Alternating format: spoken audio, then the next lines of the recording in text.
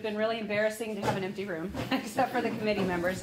There's a few committee members. We have a WCSU School Start Time Committee, and the members are Matt DeGroot, Chris McVeigh, Reuben Bennett, and Scott Thompson, and myself. And Allison Cornwall. Oh, Allison Cornwall is now on the committee too. So we are basically, what happens if you miss the meeting, you get appointed chair.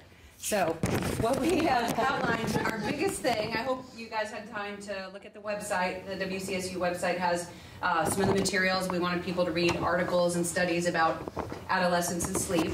And we have a timeline because we tried to outline how we could engage the community and talk about the issue, get feedback, how does it relate to us, and I'll turn everything over to Bill to go from here. Great, thanks, Karen. So there's some index cards, and those are really important because the committee's really committed to getting feedback back to folks. So if you could grab an index card, and we're going to start with a little sharing here at the beginning, just as we do in our restorative circles here at U32, our responsive classrooms at elementary school. So I'm going to ask for one person to share. We're going to try to make a circle here so we don't have anyone's backs to themselves. So I'm thinking we're just, I'll have you just push a little bit back. Sorry, I don't have, we'll get everyone's names in a minute here. But just share who you are. You don't need to share your email, but that's the reason we want the email on the card so we can get you back the notes from this meeting. And we'll talk more about the purpose in a little bit. What schools your children attend right now, and what brought you here? Okay. Anybody that would like to start to go first? And which direction would you like to go? Would you like to go to your right or your left? Traditionally in board gaming, it goes to the left. So that's fine. So left right back there to the table right behind you. My name is David Lawrence. My wife Sarah and I have twins who are 5-year-old and currently in their second year of pre-K at Rumney, and will be starting kindergarten at Rumney next year. And what brought me here is that I myself am a night owl and would prefer that the children not have to be up so early. But in general, I'm also a big believer in the studies that show like, we just push way too many things too early. Okay. So I'm going to use this as a pass around. So Orca's taping this for folks who aren't here tonight, and you guys can just use. Is that going to be okay? You don't have to do that. Okay. So, all right. So so we'll just go right over here to these two gentlemen. I'm Cyrus, and I go to East Montpelier, 6th grade. Coming here next year, and my mom brought me here.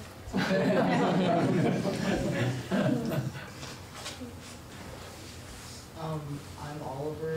I am an 8th grader here, and that kind of the same as my brother. All right, we are going to pass this on. I'm Reuben. I'm on the Start Time Committee. I'm Michael Jamuso. I have 2 kids, one at U32 and one at Callis Elementary.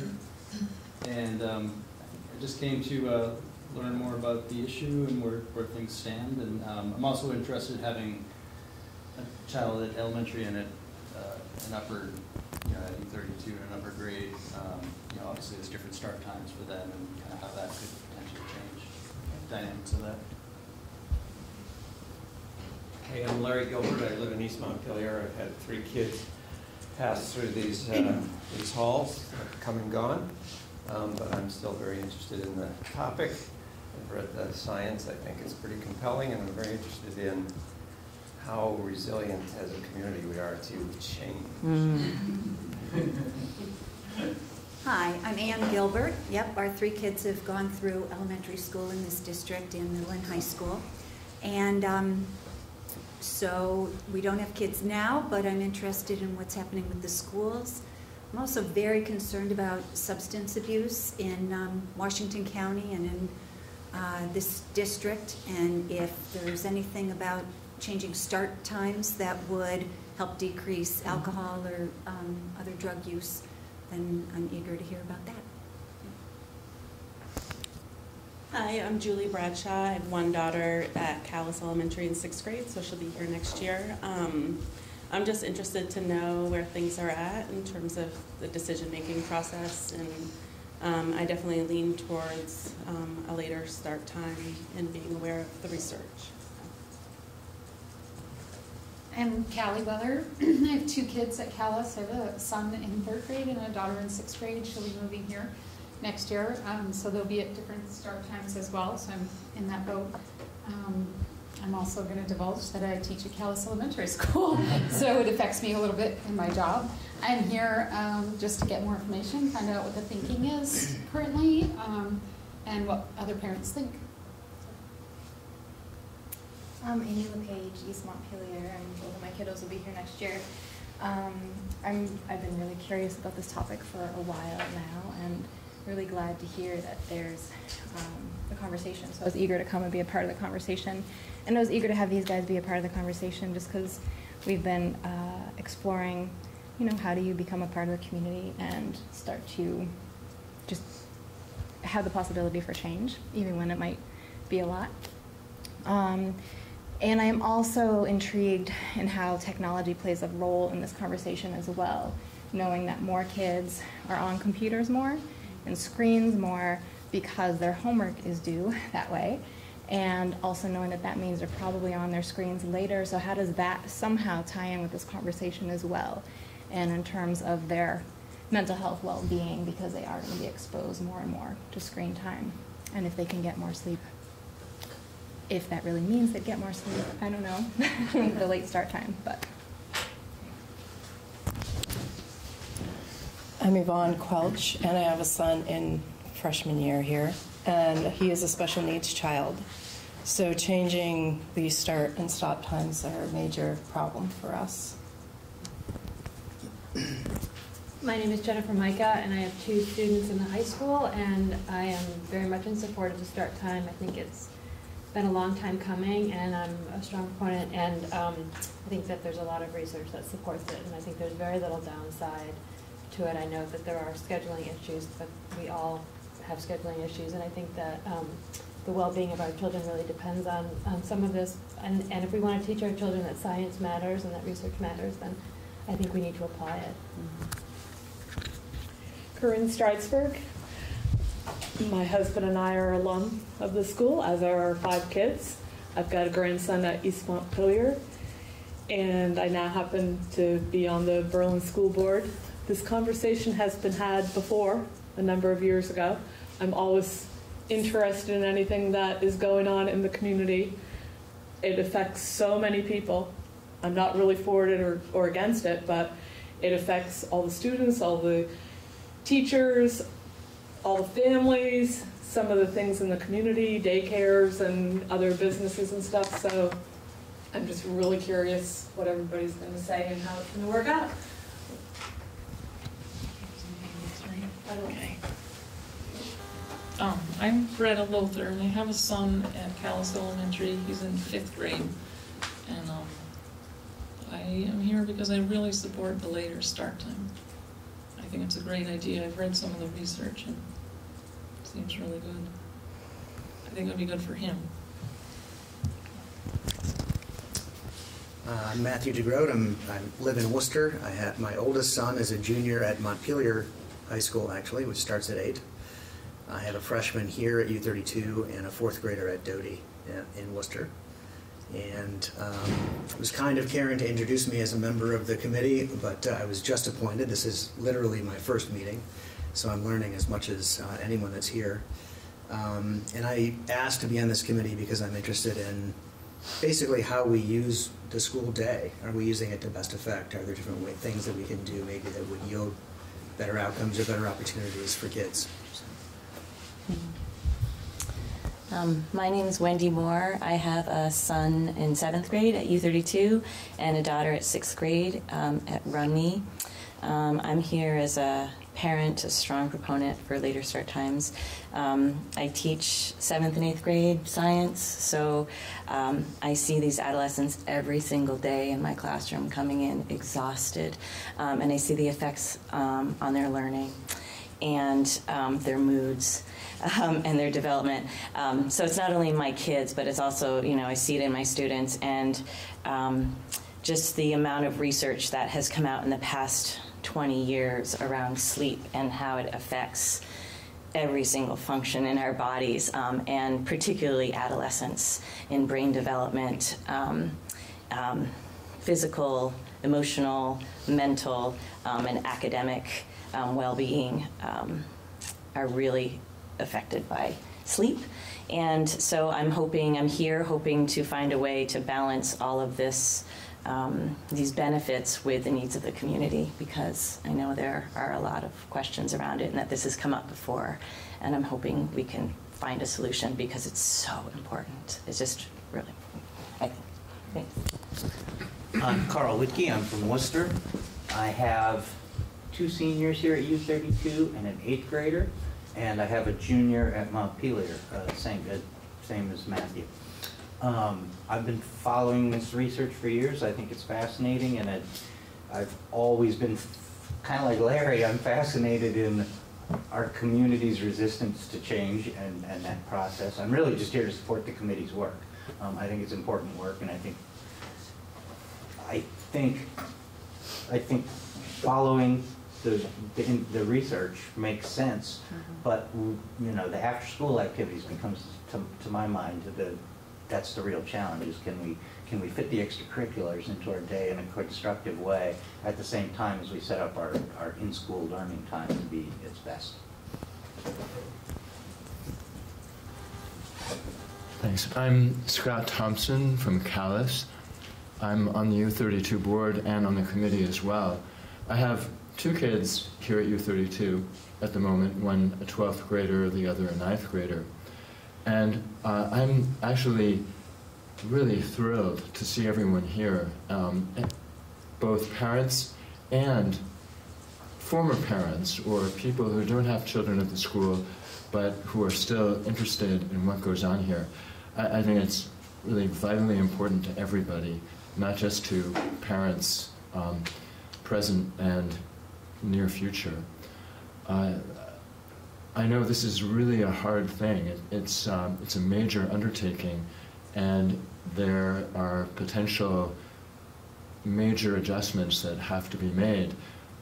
I'm convinced that they're possible. They're all possible, and that thanks to your help getting here and trying to at least take a first cut at brainstorming through the concerns, the possibilities, that will really have a big impetus behind us to try to work all of these issues out and get somewhere really good.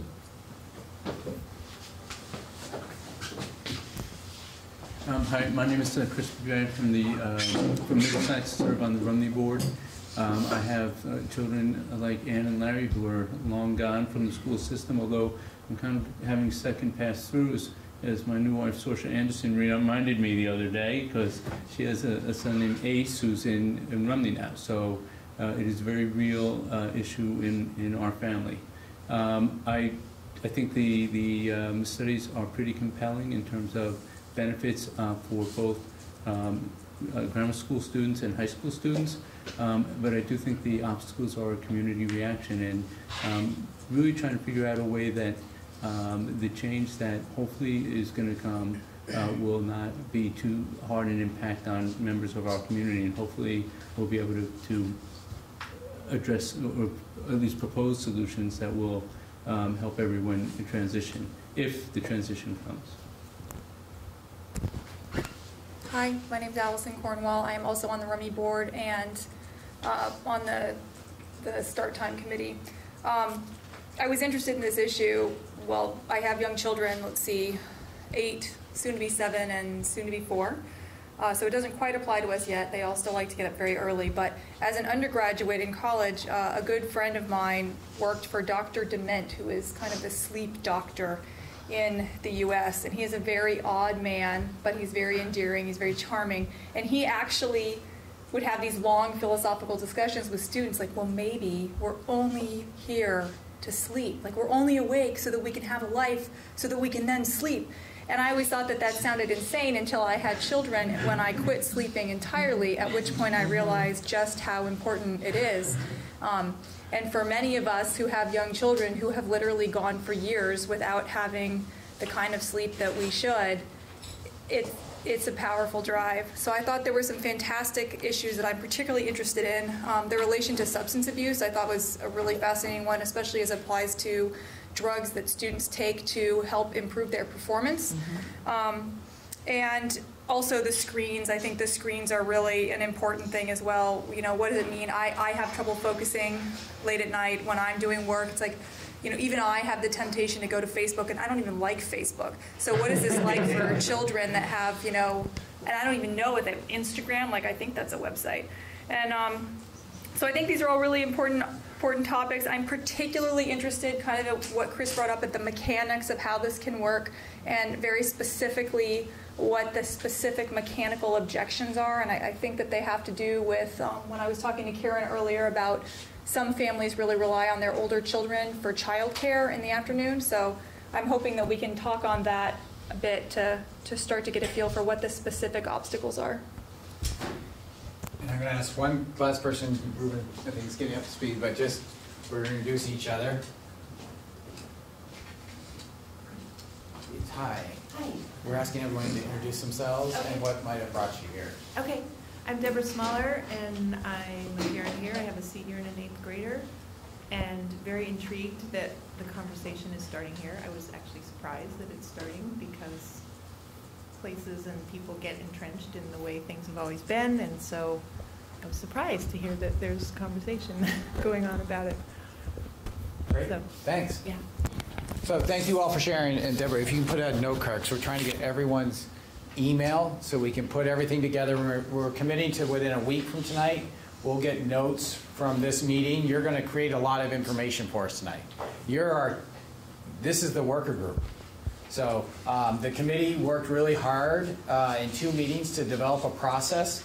As you can see up there, tonight is really, we're going to do a little learning together. We're going to use a TED Talk video. And we're going to ask you to use a little bit of a protocol that we use in schools. Callie can help us because you're used to this one. I know you know it, Callie. Sorry, I had to.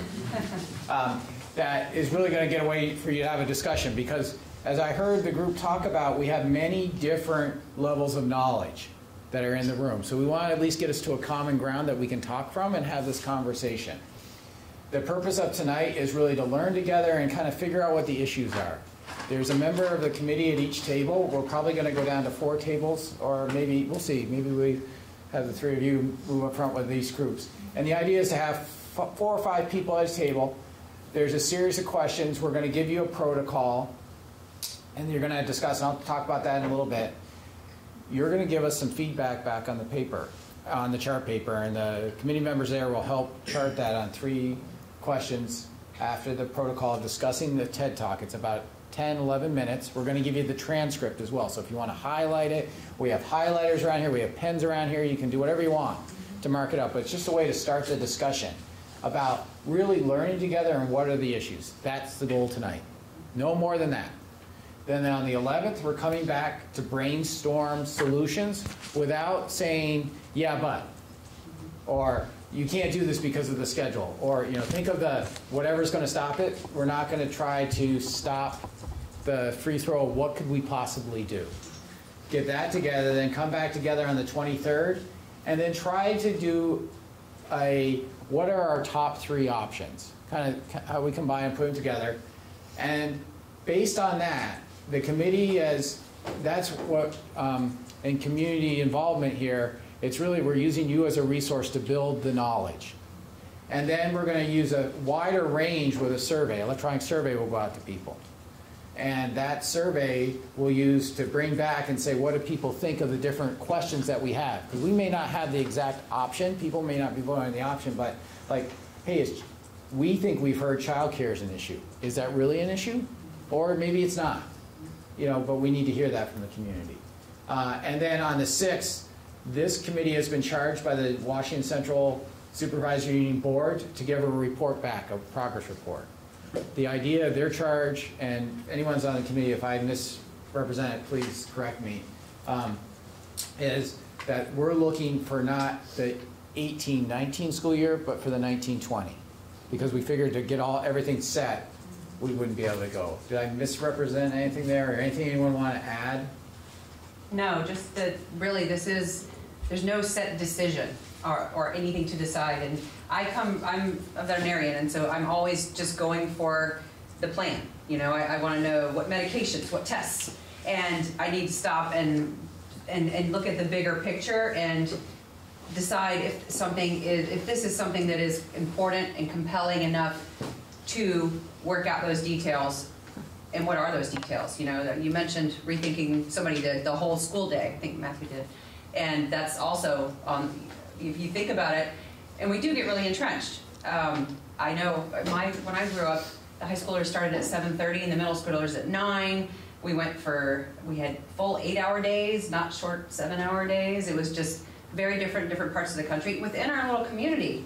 I remember gymnastics classes my kids couldn't take in elementary school because Montpelier got out at 3 and they started at 3:30 and mine got out at 3:30. So these are just like details we live with. What's going to give us the kids who use less substances, who have less depression, less suicide, healthier, perform better in school and athletics, et cetera, happier, healthier beings. So I'm so glad you all came. So go ahead, Corinne. Well, I was just wondering if there is any kind of details that you guys have to share out with us as far as if anybody's looked at what the data's been for other schools who have made this change, or you know, is busing truly able to be flipped around however, or has anybody thought about the sports? I mean, are there some of those things that people have at least walked through some? Yes. I will say that pretty much anytime we start talking nuts and bolts, Bill's like, yeah, we've got the busing study, we can do blah, blah, blah. Like, so there are solutions there. When you think of sporting events, say there's a baseball game and the team needs to be an hour away, would they be released early? I mean, these are us getting down in the weeds and solutions, which is where I go. But yes, and then as far as the data, some of the studies that we have on the website are the ones where schools who have made a shift. And now a lot of these schools are making a big shift. You know, they're kids who are getting at the bus stop at 6:30 and starting school at 7 or 7:30. So they're talking those kids like till 9. So they're making big shifts. But in the communities, there's article after article. They see the sports teams perform better. They see better grades, less absenteeism, less illness, less depression, like all those things. Those statistics do shift in the schools that made those major changes. So there's compelling data there. How many schools locally have done this? The closest I have found, Southern Vermont, was it Bennington, I think, that did it the most recently, and that was about 5 or 6 years ago. Yeah. And so I don't have their data. I can get going for that. I know South Burlington, they have a start time. Yeah, I'd have to look. I frankly haven't surveyed the high schools for a little while on this. We thought one of the things we wanted to do, we could get into all the options and all the details, but That's the next meeting. That's the next meeting. So really here it's about like you're going to say what are the issues. So if those are one of the important issues or something you need more information about, we're going to get that down on chart paper, and we're going to collect all that. So we can try to get that out ahead of time to all of you, and it helps us get that information. So you have that information for the next time when we start talking about options. Larry. But just one specific data point. Yeah. At U32, start time is 8 a.m. Yes. And in the elementary dining schools, it's 9. It's 9. It's currently 8 and 9. And the discussion we're having is about 3:32, 8 o'clock start time. No, we're talking about district-wide. District-wide. Change the elementary school. Yeah, right now the transportation's linked together. Doesn't mean it has to be. It just that's the way it is. Okay. But we're talking about everything. So I thought I had turned that back on. So here's what we're going to do. Thank you. So you have 2 pieces of paper in front of you. You have the transcript of this speech, of this TED Talk. And you have what we call the 4 A's protocol. It's probably the one I go to the most. And we're going to have you join. We'll probably make 4 tables, because I think with the people we have here, there's about 20 in the room, and so I'll get 5 of us. So I'm going to ask Carl and Scott for you to join a table, and for Larry and Ann to join a table, and we'll try to distribute it that way. As you see it, there's some highlighters, there's some pens around here. We've got a big box of we've got a thing of highlighters. And there's some Sharpie chart paper that, yeah, you'll want something like that color. You're more than welcome to use those. You can circle, you can do whatever you want on this paper. It's just a way of looking at it. what we want you to look for, the facilitators at the table, which are the committee members, are gonna ask you to do this. They're gonna ask you to look at this, and you're gonna just do like a 1-minute share each. So if I'm Matt at this table, I'm gonna say, okay, so let's talk about what do we think this author, in this case, the speech, Wendy, I can't remember her last name right now. What assumptions was she making when she gave this speech? What do you agree with that was said in this speech? These are all right there on that protocol. What do you want to argue with? And what do you want to aspire to? Okay? So those are and that's going to be a way to get you to start talking about it. And then after that, there are 3 questions that your facilitators will help you with. But it's basically,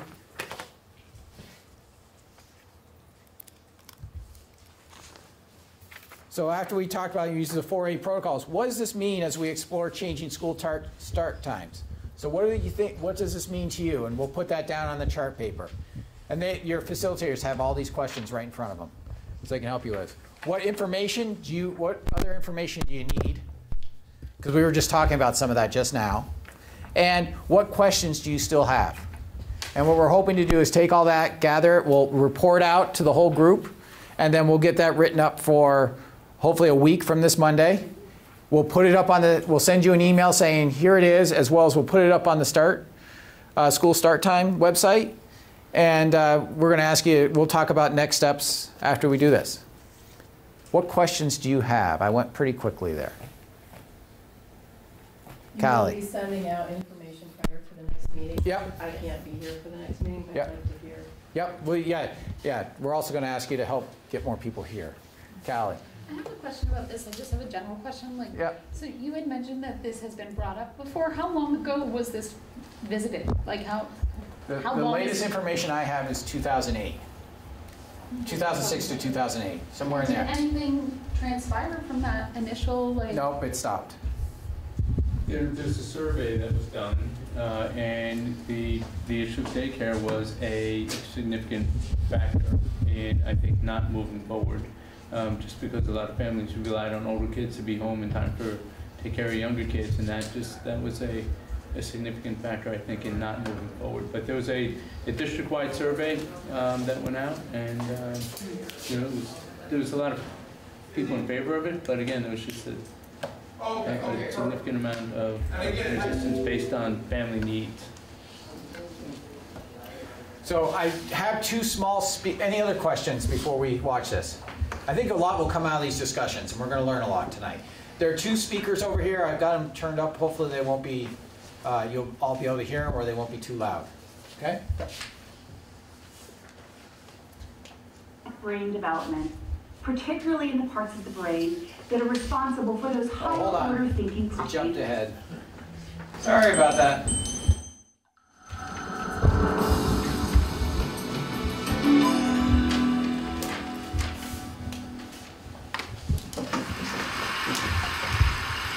It's 6 o'clock in the morning, pitch black outside. My 14-year-old son is fast asleep in his bed, sleeping the reckless, deep sleep of a teenager. I flip on the light and physically shake the poor boy awake, because I know that, like ripping off a Band-Aid, it's better to get it over with quickly.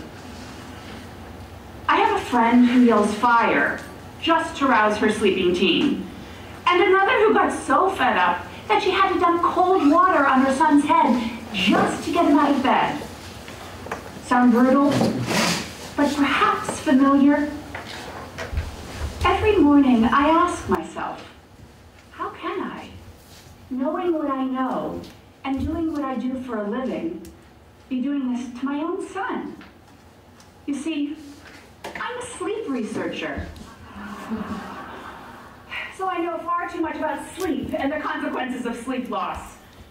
I know that I'm depriving my son of the sleep he desperately needs as a rapidly growing teenager.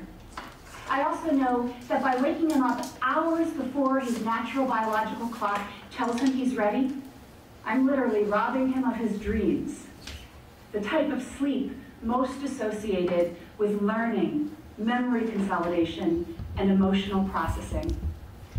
But it's not just my kid that's being deprived of sleep.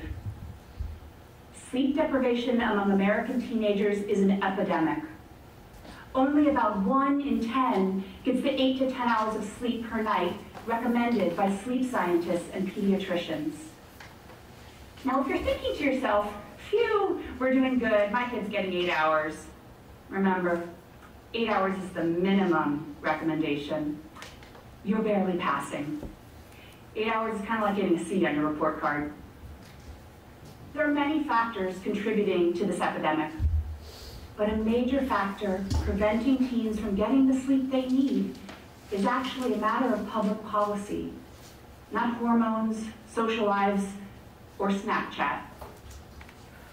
Across the country, many schools are starting around 7:30 a.m. or earlier, despite the fact that major medical organizations recommend that middle and high schools start no earlier than 8:30 a.m.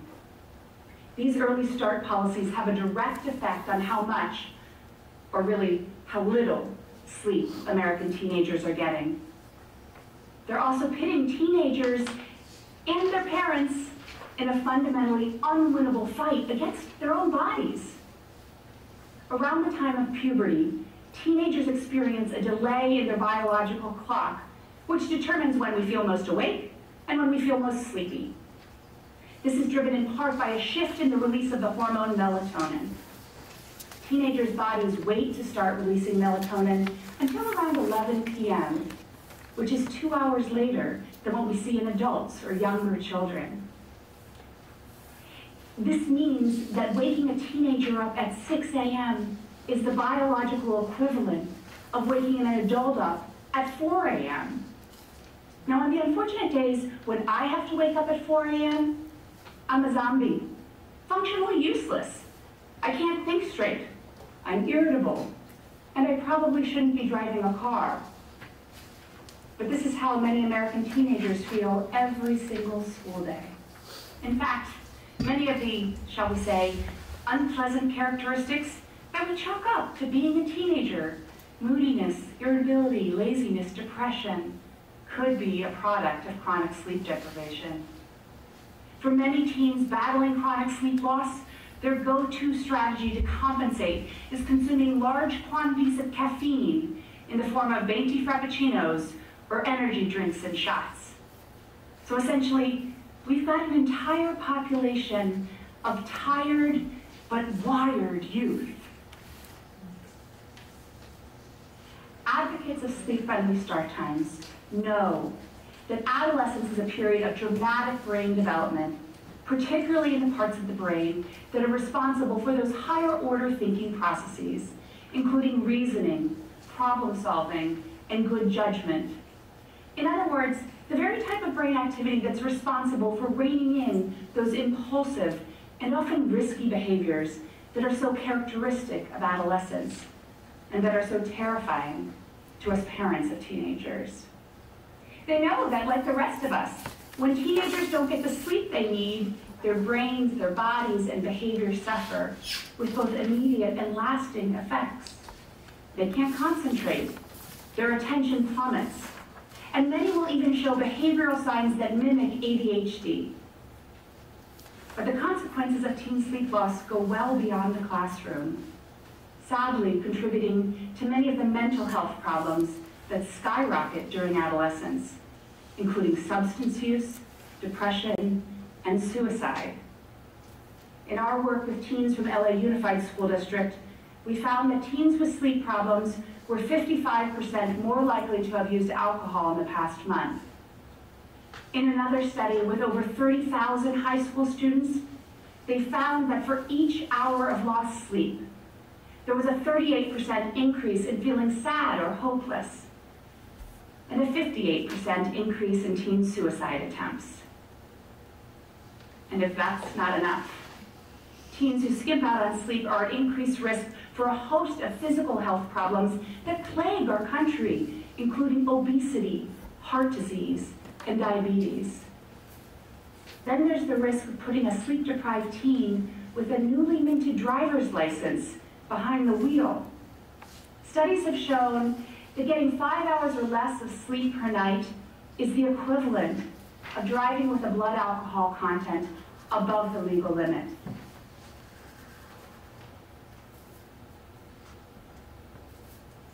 Advocates of sleep-friendly start times and researchers in this area have produced tremendous science showing the tremendous benefits of later start times. The findings are unequivocal, and as a sleep scientist, I rarely get to speak with that kind of certainty. Teens from districts with later start times get more sleep. To the naysayers who may think that if schools start later, teens will just stay up later. The truth is, their bedtimes stay the same, but their wake-up times get extended, resulting in more sleep. They're more likely to show up for school. School absences dropped by 25% in one district, and they're less likely to drop out. Not surprisingly, they do better academically. So this has real implications for reducing the achievement gap. Standardized test scores in math and reading go up by 2 to 3 percentage points. That's as powerful as reducing class sizes by 1/3 fewer students, or replacing a so-so teacher in the classroom with a truly outstanding one. Their mental and physical health improves, and even their families are happier. I mean, who wouldn't enjoy a little more pleasantness from our teens and a little less crankiness? Even their communities are safer because car crash rates go down, a 70% reduction in one district. Now, given these tremendous benefits, you might think, well, this is a no-brainer, right? So why have we, as a society, failed to heed this call? Often the argument against later start times goes something like this. Why should we delay start times for teenagers? We need to toughen them up so they're ready for the real world. But that's like saying to the parent of a 2-year-old, don't let Johnny nap, or he won't be ready for kindergarten. Delaying start times also presents many logistical challenges, not just for students and their families, but for communities as a whole. Updating bus routes, increased transportation costs, impact on sports, care before or after school. These are the same concerns that come up in district after district, time and again around the country as school start times are debated. And they're legitimate concerns. But these are problems we have to work through. They are not valid excuses for failing to do the right thing for our children, which is to start middle and high schools no earlier than 8:30 a.m. And in districts around the country, big and small, who have made this change, they found that these fears are often unfounded and far outweighed by the tremendous benefits for our student health and performance and our collective public safety. So tomorrow morning, when coincidentally, we get to set our clocks back by an hour, and you get that delicious extra hour of sleep, and the day seems a little longer and a little more full of hope. Think about the tremendous power of sleep, and think about what a gift it would be for our children to be able to wake up naturally in harmony with their own biology. Thank you, and pleasant dreams.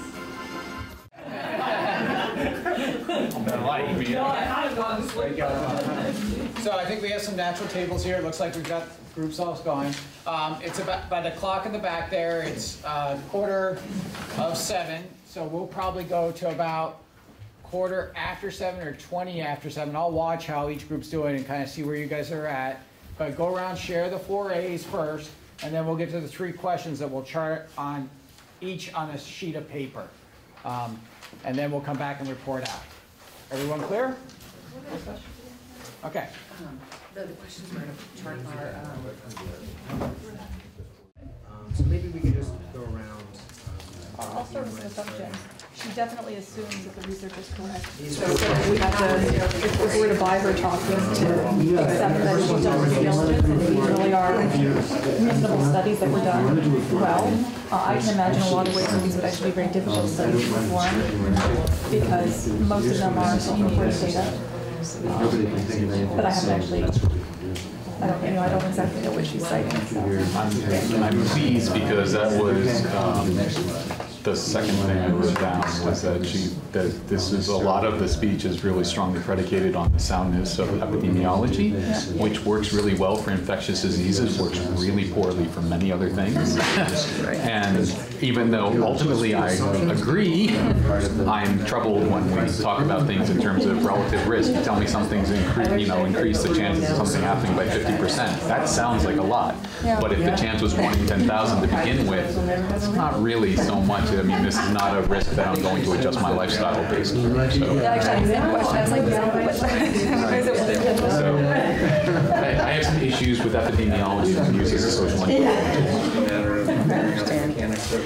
So I would admit this maybe on the same lines. I think that she's too much cause. Meaning, especially on a wide range of things like obesity, diabetes, and things like that, which I probably was a little more skeptical of. But things like improved performance, I think is measurable. It's not self-report. So there's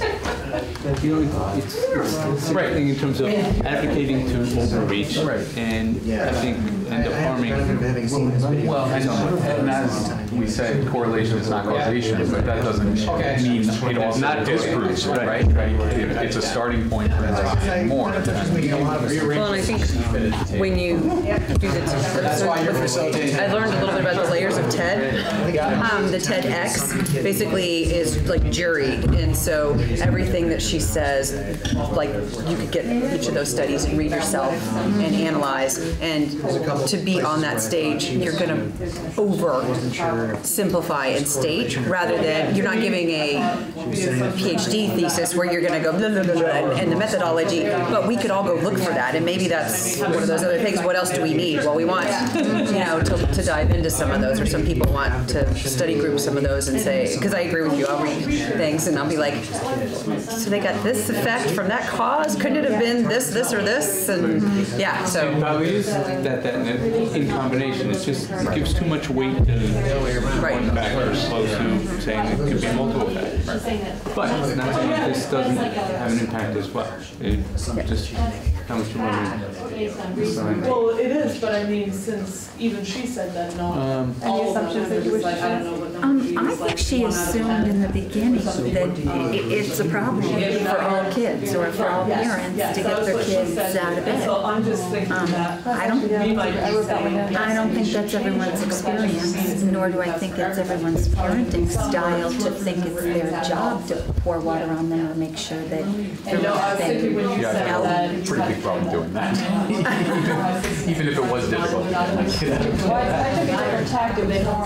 I actually don't think it's in all teams. I think it's probably a preponderance, but certainly wasn't me.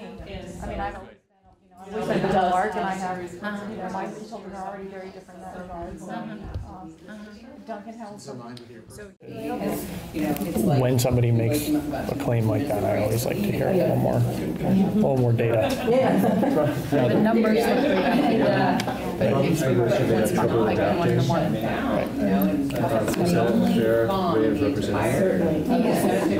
Yeah, and I think just similarly to that, just how, there's part of kids, teenagers' brains are hardwired to want to take risks as well. So there's that element, just coming in. There's lots of pieces.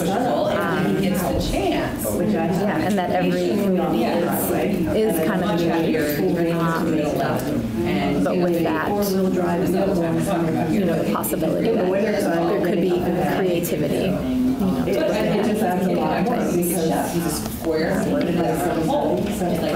So how much of those behaviors that they're talking about are sort of innate and not driven by sleep? Is that a reasonable? Yeah, and understanding that yes, there is also that link. But how can you decide? Right, how causal or how direct of a relationship. Again, going back to the same thing, more data about And it's probably true within that research that if you help with the sleep issue, that it probably will help with those other things. But yeah. But there's kids who die. Right. Like taking 3 months. Do you have anything that, the assumptions one is kind of the harder one to talk about, I think, out of these 4? Yeah. If you have anything to add or not, it's okay if you don't. You can totally pass if you want. I don't think I do. Same thing, we want to go around with the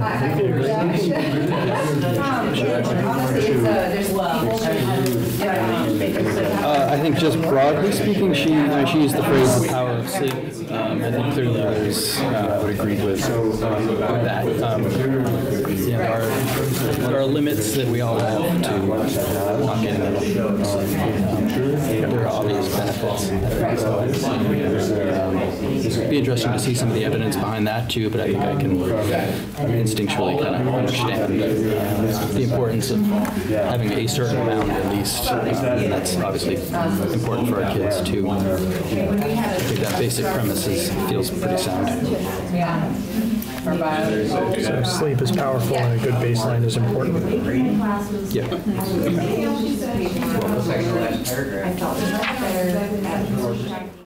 For as much as I think there is some really good science behind it, again, having 5 kids to go through, I mean, I'd like to think that I'm not the only family where somehow on weekends and during the summer, suddenly they're wide awake early in the morning. And that even though my kids didn't have any early sports practices or early jobs, even if it's just during the summer, I certainly know a lot of people who have. I mean, so I just seem very aware that there are just so many things that I feel like are balls up in the air. Seasonal thing too, like wouldn't it be much like in the summertime? I think we shift with the light. Like when it's light out in the morning, all of us are more apt to wake up with the light. In the dead of winter, waking up at 6 a.m. is hard for anybody. So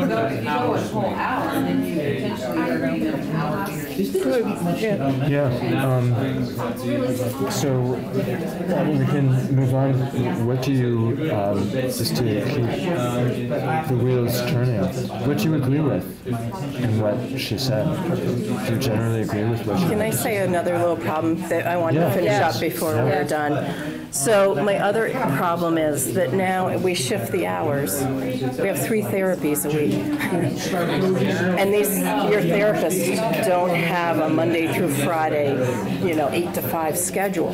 So it's extremely difficult. And then you have to get the therapist whose specialty is what you're dealing with. So now I'm taking him out of school 3 days a week, and he's missing a part or a whole class. And now he's got to try to make that up. So we're just spinning our wheels, really. So you really don't think that that there's any flexibility with the therapist?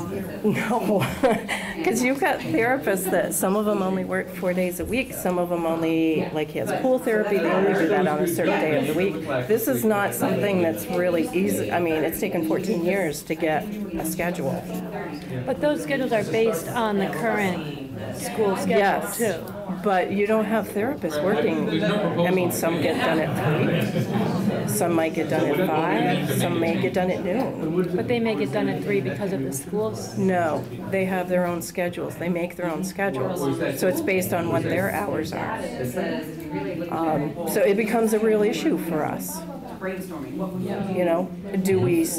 we going to keep taking him out in the afternoon so that we can bring him in early so he can be tutored? I mean, this is just, we're spinning our wheels. And I know I'm not the only special needs parent in the school who's probably going to have to deal with this. Yeah. Just noting as a general category that this has to be paid attention to and taken seriously. Yeah. So on a positive side, as far as changing hours in Montpelier, where they don't have to bus as many kids, they're all on a slightly earlier schedule, where I've certainly noticed that a lot of places like North Branch Nature Center and things like that, they're really accommodating dance classes and so forth. They're accommodating an earlier release time. So people in our district might be able to join in on some things that they haven't been able to or got pulled out of school early to do. I mean, like the elementary schools, if they were earlier. Yeah. Yeah. Yeah. That it's hard to get him up out of bed, and another one who gets himself up at 6:15 every single day without any prompting or issue whatsoever. So again, it's kind of maybe the evidence is compelling as opposed to unequivocal would be yeah, maybe something.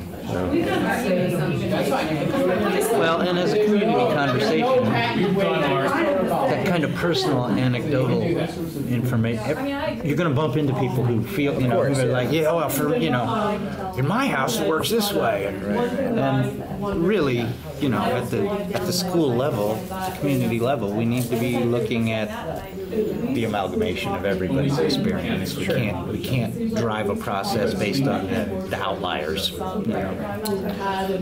know this is getting ahead of things, and because I know there is going to be surveys and whatnot, but I think that survey definitely should include, how much sleep do your kids get? What are, in the course of a week, it would be nice to know whether there are, if 50% of the people say, oh, my kids all get 10 hours of sleep, then, maybe we take a different approach to if 5% say they get 10 hours of sleep. So. I can see it, though, in my classroom. Oh, I know, but I mean... They're not getting 10 hours of sleep. No, I absolutely agree, Yeah. but I think that to have the data point because if we're going to go out and propose changes, then we have to have the community, some local facts, not just national facts behind it to support it. So. There's region.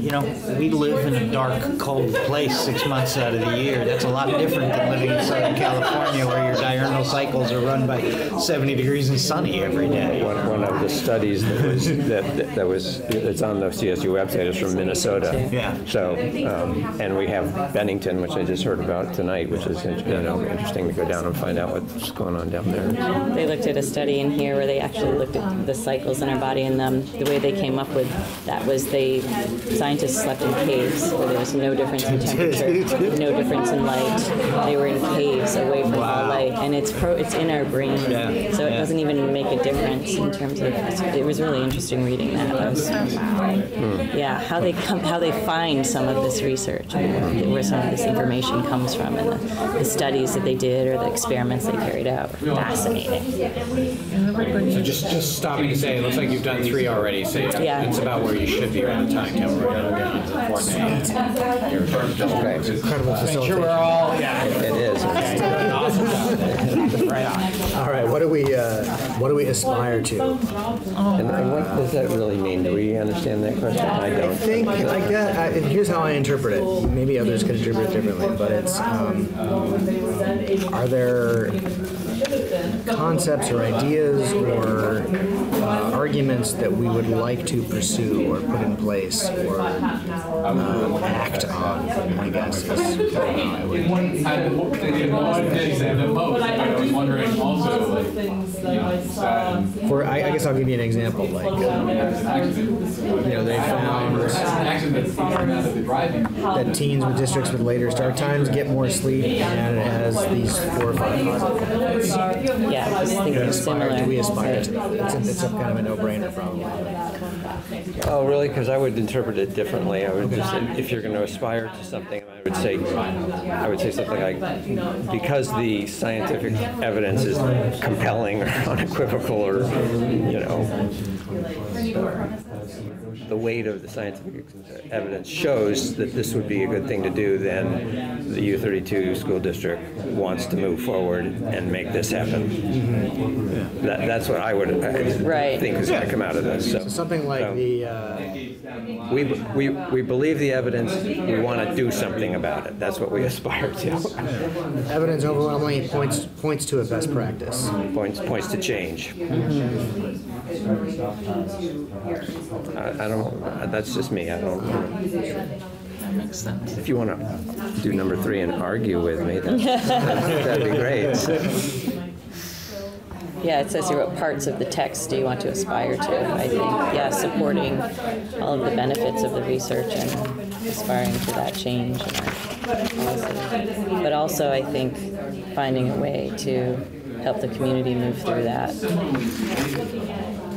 Yeah, this is going to be a massive and needs to be a sophisticated public relations campaign to make this thing, to sell this. I really think it's important to look at the long-term benefits. Because I think in the short term, it's going to be sticky and messy for people to figure that out. But the long-term benefits. I think having healthier habits and like recognizing different parts of your life that might be different than other times. I think that's like really worthwhile. Because like you were saying, that she said in the video, how different we are as adults and young children and middle-aged children. It doesn't mean that we're making them not part of the workforce. You know what I mean? By letting them stay. Wake up early. Well, yeah, we sort of said because it might not even have any relationship to what they would do as they were Because their brain, their sleep cycle shifts from 11 to early like 20s, and then it shifts back as an adult too. Second configuration is the slide, so that everybody shifts an hour later. Everybody. So elementary and high school are the same time. Yeah, that's another strategy that other school districts have adopted. Right. Yep. And then there's essentially what you were saying, what Stephen had, we sort of had mentioned, was the flip plus a reconfiguration of the school day, taking advantage of possibly lengthening it and allowing it to be segmented or reorganized so that academics, sort of enrichment activities, sports, everything would have a place during the school day. And with the idea, if I can't speak for Stephen, but my understanding, or at least my interpretation, is that this would allow students who might otherwise not have access to some of these kinds of programs to be able to. Right. And it would also allow possibly the integration of certain outside school programs, like whether working or I don't know, sort of mentorships and things like that, for that to be also tied in with what's going on in the school during the school day. Yep. And is the technical center, is that district talking about a change at all? Because we're tied in with them. We're tied in with them, yeah. At this point, no, but that's a great thing to. Not everybody just goes there for the whole day. They go part of the day and they go back. But it's something you have to look at as far as how would that potentially I guess it's called a career center now. Yeah. A purpose to that, and I would love to know more if there is indeed, whether it be Southborough, Bennington, any other Vermont schools that have changed, because it's great to hear TED Talks that are happening wherever in our world, but to hear about Vermont stories on how it's worked. Yeah, and it's become a huge issue, like you said, with the career center, with playing sports with other local teams. If we're the only ones that are going later, you got kids missing attending school, you've got, well, they miss school Those anyway. are unique issues. I mean, every school that has changed their start time has done what we're doing now. Yeah. You know, and Which is great to talk to them to find out. How'd you work around that stuff? That's, you know, I'm not saying that they might not be happy that they did it, but just how did you make it happen? You know, what did you consider? There might be something that we're not even thinking of yet that we should. Right. To answer our People questions. are excited by office supplies. I know. Gotta keep Staples in business. So, what does this mean as we explore changing the school start time? What does this mean? It's an awkward question. So I think this means that we agree that we should change the school start time. That would probably be best for the kids if we did. I think. What is define as this? Right. If you can. With the unfortunate flip side, meaning that it might mean more sacrifices for the parents, again, depending on what their particular work situation is. So that 6th grade year would be walking it out. It was really bad. I'm not sure if all the elementary schools in the district have. I guess, to me, what does this mean as we explore changing the school start time? It really boils down to, do we agree on the principle? You know, the foundation that it's worth working toward a change. Because it would be better for the kids. Yeah. More sleep would be better. Yes. We can't guarantee that every kid's going to get more sleep. No. Every family is going to allow their kid to still be in bed that extra hour. Right. But we can create the conditions where it's more likely. Or remove the expectation that they have to be someplace. That would prevent that.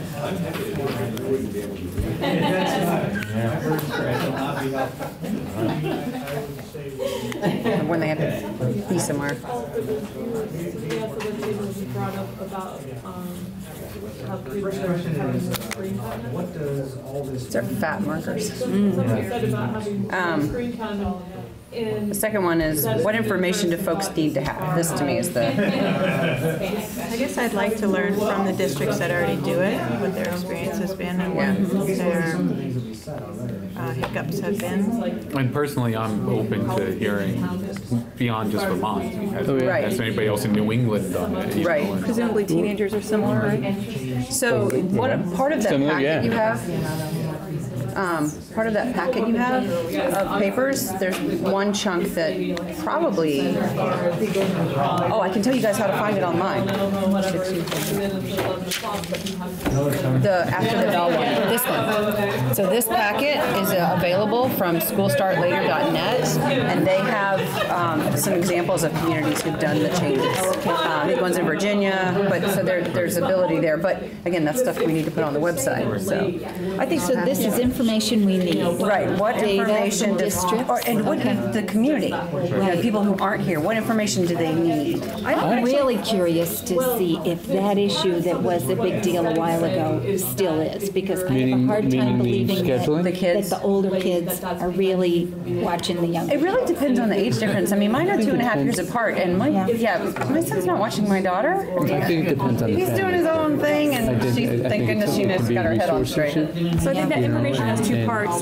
Do we need to convince them that this is a good thing to do, and or do we need to then talk about the logistics of how it can it happen in a way that's reasonable? I think we. So do community members disagree with this principle? Right. Well, and why? And why? What information do they need to feel confident that this is the right thing to do? Because they're just color. Good call. You had your hand up.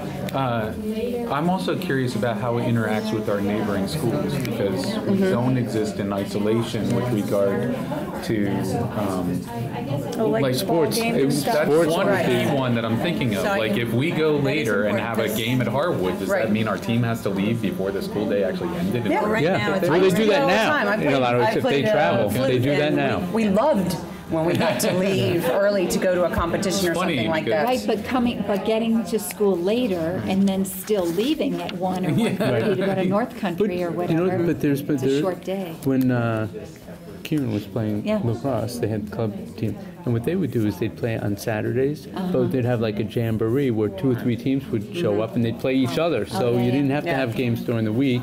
You had them all on Saturday, which is a way of dealing with that. If there's a will, there's a way for that kind of thing. I mean, the other team that you're going to play, you guys, because statewide, you can take teams all over the place, and they have And as it is times. right now, there are definitely things, like I know with the Montpelier district, that a lot of things happen at 3:30, and our kids can't get to them. Yeah. Because we're installed. We end at 3:30. Yeah, exactly. So. Despite the early start. You're talking about for high school, high school or grammar school? Elementary. Okay. Yeah, there's lots of gymnastics classes and dance classes and music classes that our elementary kids can't participate in because we're not. Because we wouldn't be able to get. So I think one of the things is that we would want information on is what are the obstacles that community members see to this? It's Community needs. just to deal with that, and also we have to. I mean, the vocational school, Barry Vocational School, controls everything because we have to basically align our calendar to theirs. It's not like everyone can go their own way. It has to Have to, why? I don't know the structural. It's a statutory issue, and I think Bill would be able to tell you that we have to align our calendar with the Barry Votech. Is there a school board in charge of them, or is it? They liaison with them. The U32 board liaisons with them. But they're a separate entity too. Bill, But it's also we have to tell us just about the aligning our calendar with the Votech. So we have to, by state statute, align our 175 days in common between the 5 supervisory unions that are in line with it. It's now called Central Vermont Career Technical Center, but everyone still thinks of it as Barry Tech. Yeah. So does that mean they're taking the lead on that, or just a party for No, the? what happens is the 5 superintendents get together in February and we all hash it out. We used to, and we just all said, okay, this is like, until we do some good work out in the community, because we all want to change it. We're not sure how to get the groundswell of community support to change the calendar. Because there isn't any of us that like it.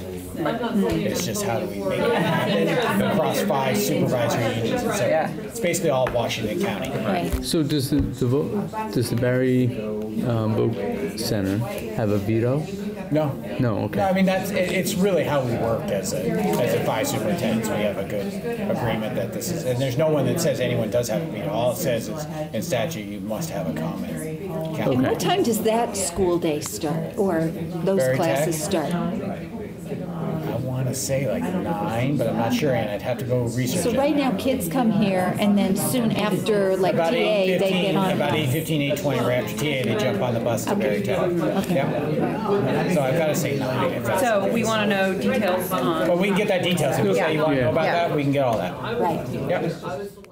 Yep. Not, to get to sleep in, but then they'd be like, oh, but we end later, Kids are clearly stakeholders in it. Yeah, they're very. I mean, this would, So it's and the way that this fantastic is that you guys are structured here. would be a really great thing. Like, I'm thinking your social studies class, you guys are debating things, like, just the structure of this too would be great for kids to be involved in on their own.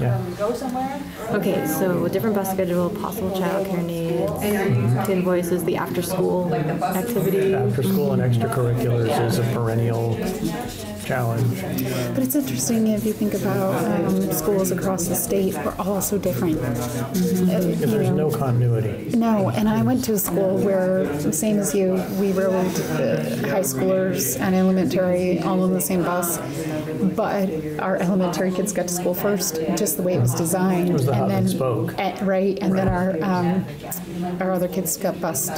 They started later, but they got out earlier. It was really weird because then they picked us up on the way back. But they left early for sports. They just did. The last period of the day was designed in a way that kids could make that up, like an art class that was like open and you could do it at a different time, like a study hall time, or study halls were at the end of the day, designed in a way that that's just the way I went to school. And kids had to leave an hour early because we bussed everywhere. We were way up in the Northeast Kingdom, and so it can be done. I mean, that's how I grew up. Yeah, we always, for sports events, had to leave school early because we lived way up north too and had to bus far. Right, and the sports bus, I mean, even here today, the sports buses leave before the end of school. Yeah, they do. Okay. And I have to wonder about, the new PIs, right? There's this new idea of performance indicators, which is not the same as grades, right? Which means that a kid can work on a performance indicator for a half a year and have it done, or can work beyond that because it takes them longer to get there. If that is really the design we're working towards, does it matter if a kid misses out for a few soccer games here and there because they're working at their own pace anyway on a PI? Or is there some PI that can be assigned to that activity? Yeah. Right. I mean, I think that's because education is changing. Whatever. Bill has been doing that sort of internal reflection in terms of how education is being delivered. My bias is that law and whatever. We do interns at my office. We bring high school and continuing kids in. I think that's really important. And there's no way for them to get actual credit, right? You get this sort of community-based learning thing that feels good, but it's not working toward a graduation requirement for them. It's not a science course. It's not a business course. It's, it doesn't really have any of those. So this community-based So the learning idea for this really is that it allows for more flexibility. Yeah. I mean, that's supposedly the idea behind performance indicators, is that kids will have more flexibility to learn in different ways. So if it means, playing sports for one semester and then buckling down the next semester, right? Or however the give and take happens, it's supposed to be flexible. Yeah. And who knows, maybe you get PE credit for doing soccer. Right. So you're, I'm taking a semester off of I mean, that's what to this do is supposed to be doing. a 9th grade class, and they let me do that because I'm doing sports and I know I'm getting the physical.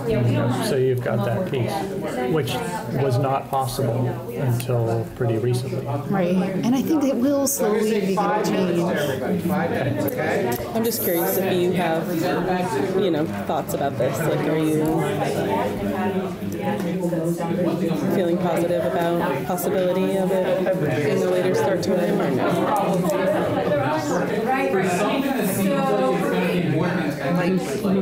What are my opinions on it? Well, what do you think? Do you think it would be a good idea to start later or not really? I feel like it would, but it would also contradict with everyone who's it would take away from the people who enjoy sports. It would make it so that we would be getting out later, which means we'd be in the winter, be skiing or running in the dark, and we wouldn't be able to do that.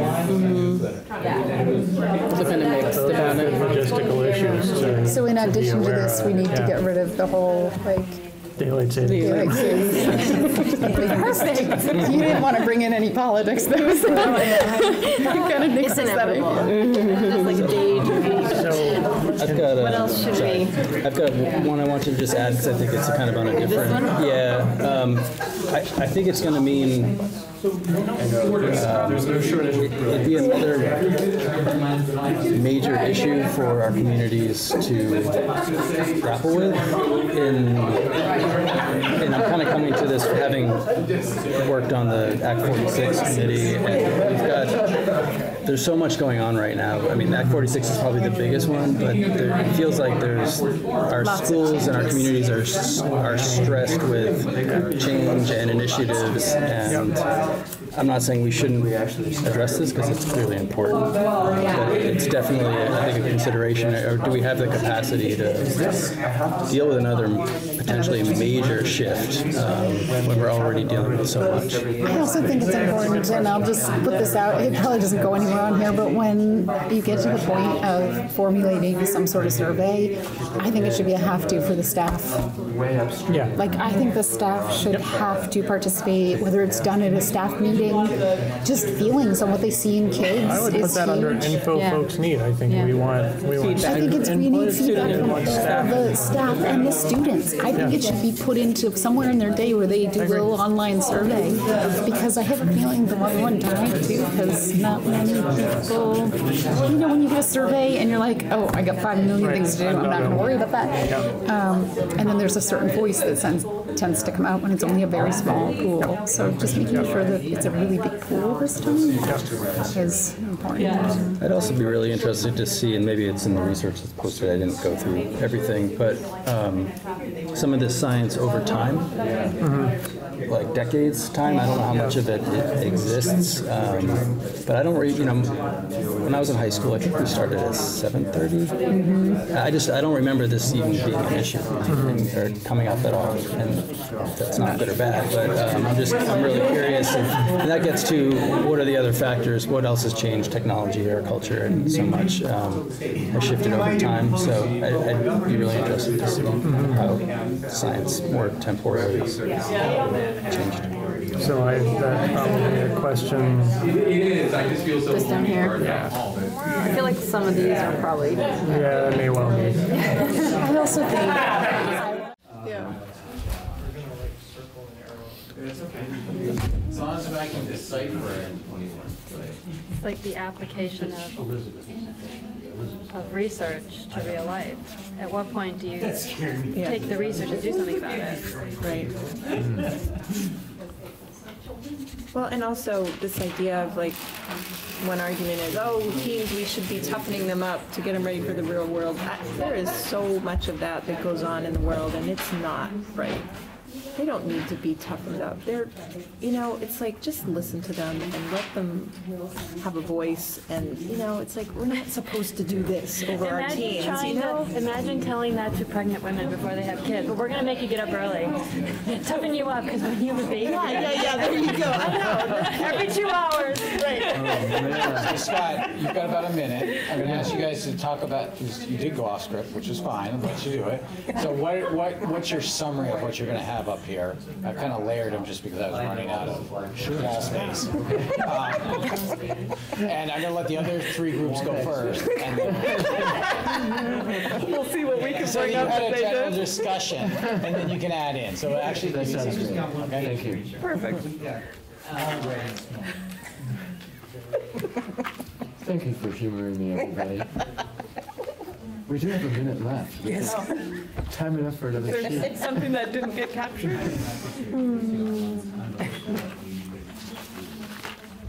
We're going to do a little, it's about a 3-minute summary from each table, just to kind of get an idea of what the conversation was.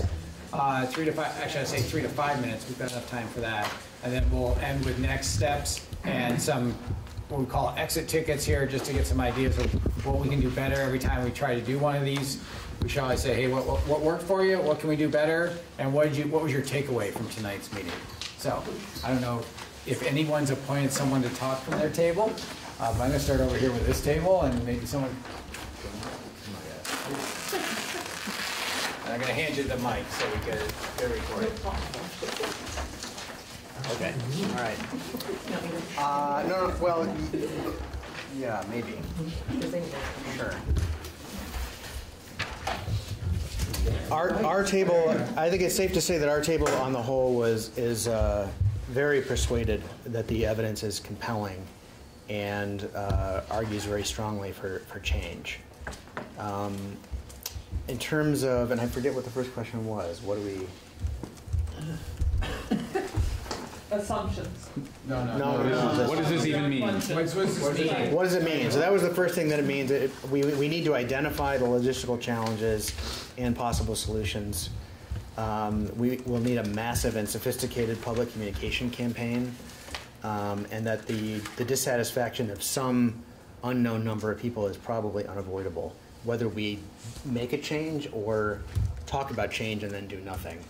We're going to dissatisfy somebody. The second question, what information do we need? Preferably case studies of where and how a change like this was successful, and more specifics about outcomes and benefits. Specifically sports and extracurricular, timing, travel, implications, etc. Possible solutions to childcare problems. How will this change affect people's lives, and how do they perceive that it will change their lives? Not necessarily the same all the time. We thought that we really need student voice in this process. What do they think? Is this possible? Or do they feel like it's important? And then what is the effect on society as a whole? More of a longitudinal, what are the benefits for society more generally? And then last, what questions do we have? Is that the third? Yeah. Okay. What questions do we have? Still have. Can the TED talk be linked to a public survey? What target time change are we talking about? Is it a half hour? Is it an hour? Do we know if there are scientists or advocacy groups who are arguing the other side of this question? Because if we start talking about a change and there are people who oppose it, they will find any scientists and advocacy groups that are making those arguments, so we should anticipate that. And then what are the budgetary effects? Teacher contract, busing, facilities operation, etc. So that was it. And then, what were the sticking points the last time around? Can we? Oh yeah, why have we looked at this issue before and not succeeded in making a change? What exactly were the issues that stopped it from moving forward? Thank you. I hand this over to this group. Oh, that's right, yeah. So here's our Post-it, because it's like the coolest office supply ever. And we said a lot of the same things. We did agree that more sleep is better, and potentially changing the expectation of when a school day starts for children. There's at least the potential to get more sleep. The information is a lot of the same nuts and bolts, like what are the community needs, what are obstacles community members see, particularly people who are not in this room. And I will put my chair hat on. That is the challenge of any of these committee things as volunteers, is asking and then getting people to come out. It's a challenge, so I thank you all for coming. We want to know how it would interact with neighboring schools and school districts, the details about integrating with the Veterinary Career Center, which is our vocational program, and the surrounding communities, what other logistics, nuts and bolts have to move around, like community connections, bus options, the day length for the teacher. And the questions, some good questions came up about, like, potentially, is there any better way to advertise our next forum? Is there any way to potentially have it at a different location? So we all cared very much about getting more people at the next meeting, and more people there seems to be a lot of consensus in the room, people who don't necessarily agree and can bring up points that we may not have thought of. Great, thank you. Go back here to this table.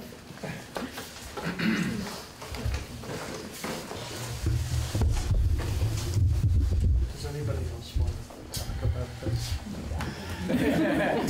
So I can hold it for you, Ruben. We hit a lot of the same points. One of the logistics that was brought up that I had never considered was the sort of multiplier impact of daylight savings time and shorter days, meaning that now sports teams are, running at night, basically.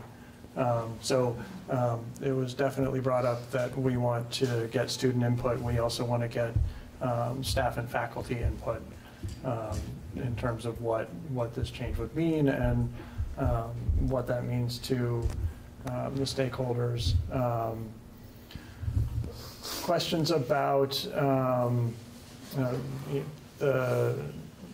how the PIs, progress indicators, and the sort of more flexible education pathways play into what some of these changing days might look like. There were a bunch of questions around sort of the science and the sourcing of the science behind this. I think we all felt pretty comfortable that this woman's a sleep researcher, but she'd spoken some sort of generalities that a few of the folks at the table were,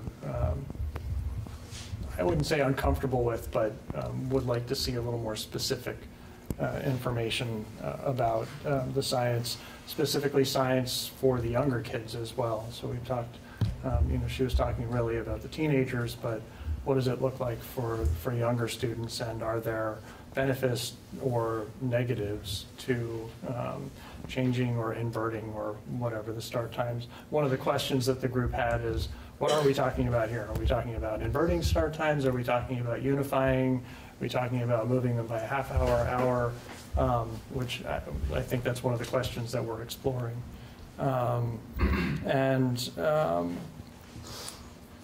Info on shared busing.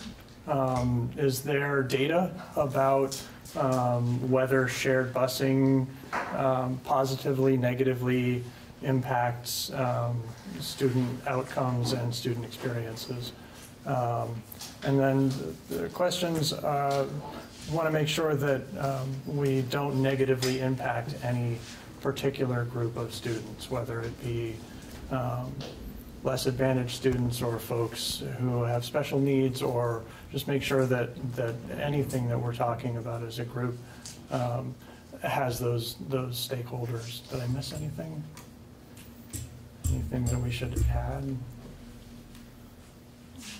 Sounds like a good wrap without even looking at it. So then to this table over here. Thanks, Bill. Yep. Our table went a little bit rogue because not everyone can attend the next meeting, so we wanted to make sure that they had an opportunity to register other concerns and thoughts that might not have fit immediately in the context of the questions. But all the same, I think we were heading in, not surprisingly, in very much the same direction. I think there, even among 5 people, there are different views or different emphases in our views on as to the science. I think generally we're convinced, but there was a request to show the data. I mean, it's one thing for someone, even someone highly qualified and credentialed, to say the evidence shows that blah, blah, blah, but let's see it then. And I think that's a fair request. The other thing that became very clear is that the details of this are really going to matter a lot. And in terms of scheduling, in terms of how the day might turn out to be structured, in terms of everything, it's a serious undertaking that we're entering into if we continue, which I hope we do, on this track. In terms of other information, besides the data, just to second what I think was said somewhere before, other examples of where this happened, specifically in Vermont, if possible, case study of, say, Vermont schools that have changed their start and stop times, and how they did it and how it went.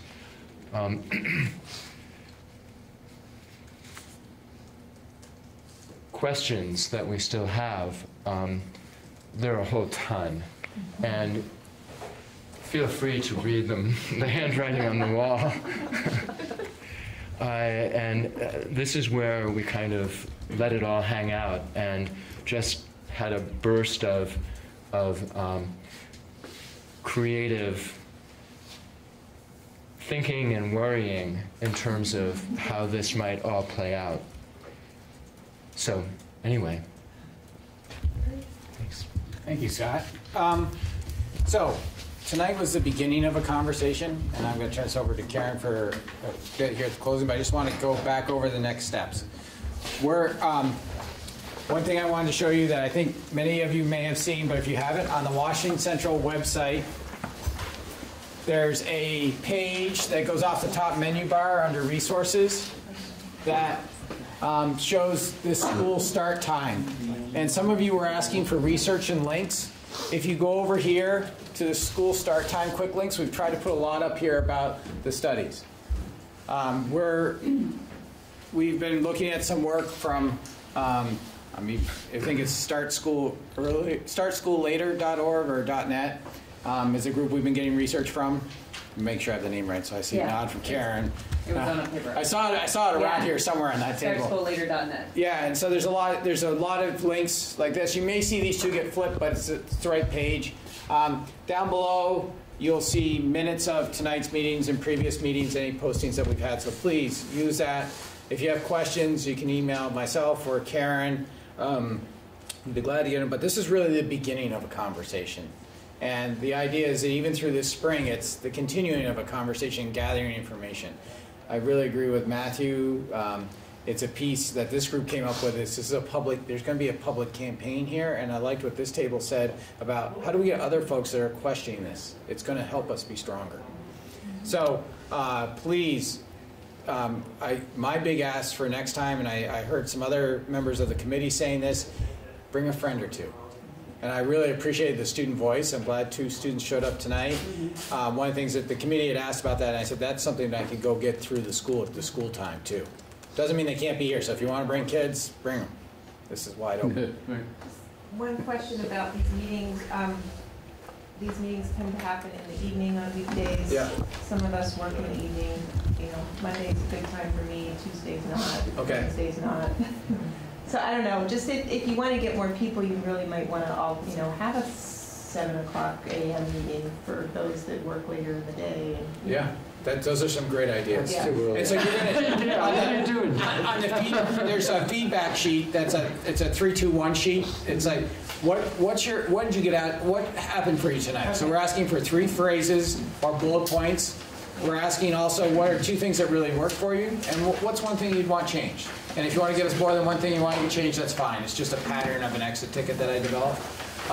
We really want that information. We want to make this better. We really believe in bringing more people in on this conversation. I heard someone talk about locations, more varied locations, so those are all good things. Yeah, maybe each elementary school has a forum where even if you're a high school family, you still could show up at your elementary school and be part of the forum.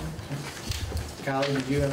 I think that if you're seriously thinking about making change, people need to know you're seriously thinking about making change because forums happen a lot. Yeah.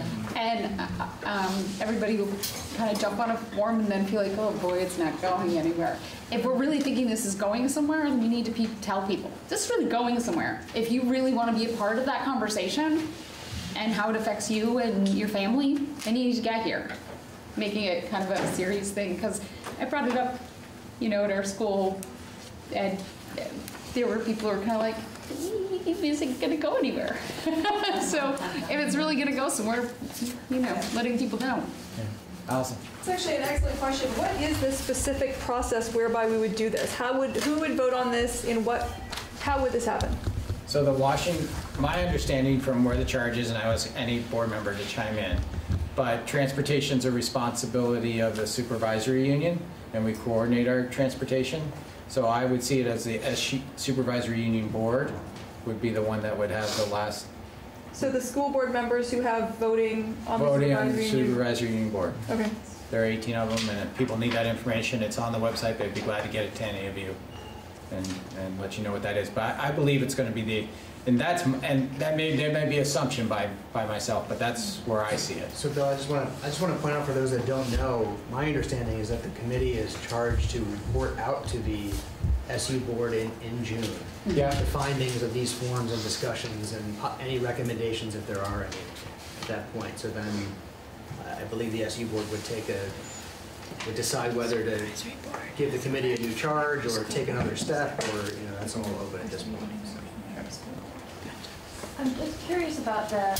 So this isn't really a transportation issue. This is a student health, and so it sounds like it's a little more tail wagging the dog if you're putting it in the context of transportation. Yeah. Doesn't transportation follow from the decision that's made? It is, but the decision, this is where we could get into a long discussion about governance in Vermont. So I'm not really sure, for my part, you know, is it a local board decision? Is it the SU board decision? I'm not sure, and and that's where I'm going into the transportation piece because of that piece of it. But I think these boards have also, with their alternative governance, have said we're going to work together on issues. Yeah, and I don't think it wouldn't be driven by transportation. I think it would be driven by what's best for kids and whether it makes sense, and transportation would follow. Yeah. Just because, you know, there's some quirks in law that you use a vehicle to get a greater good, and that it may be this here, but it's just more of a global. It's what's best for kids, not what's best for the bus company. Yeah. I didn't want to give that impression. Yeah, I know. The bus company, with the way our contract's written, they'll move to where we want them to move to. Yeah. That's. Ruben, did you have something to add to that? Or? Well, I said quickly in this table, transportation was sort of my entry point into this broader discussion. But this broader discussion, a change would obviously ripple out to transportation, but this broader discussion really stands on its own, right? If the school boards or school board as a whole collectively decides that this is a change that would affect student outcomes for the positive, and would be positive for our communities, then obviously then busing would change, but it's not being driven by busing in any way. A little plug. I know this table is asking for an info request on where is the data. She was just this is an amazing book that just came out called Why We Sleep by Matthew Walker, and this is where the data is. It's incredible. You can see all of the studies, the experiments they did, but it's written in a way that you can't put it down. Like, it's a really good. So you lose sleep. It makes you never want to get out of bed, really. It's a great book. I loved it, and it has all of the data you're looking for presented in a fascinating way, and it also talks about how the brain changes over our lives and how our sleep needs change over our lives. So those of you at that table were wondering about, you know, kids in elementary school versus adolescents as we age, what happens to the brain and how does that affect sleep, or how does sleep affect our brain development.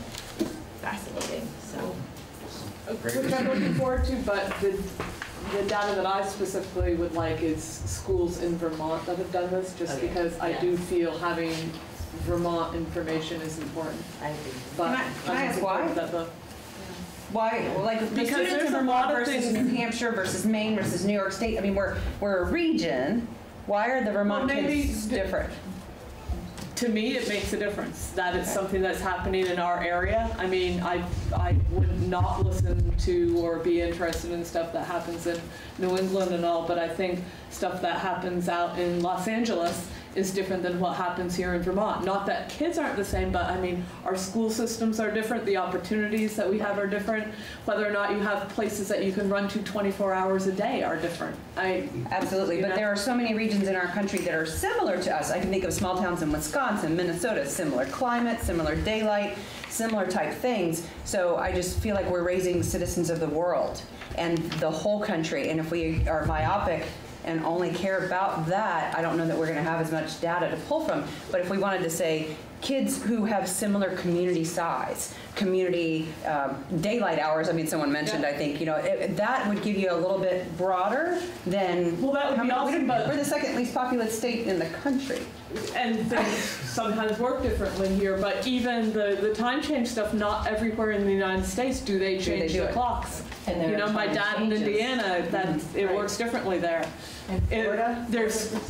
Their school years are also different. Out where my dad is, schools start beginning of August and then the end of May. And there's just a lot of differences. They have 1 week off in March instead of February and April. There are just so many differences. So that's why when I say Vermont, I know there's a lot of things that it's the same playing field. Right. Well, and in Vermont, though, those breaks are not always, like you said, the differences around the country are. So I think there's both, need for both. I agree with what Larry was saying. So we'll look for both.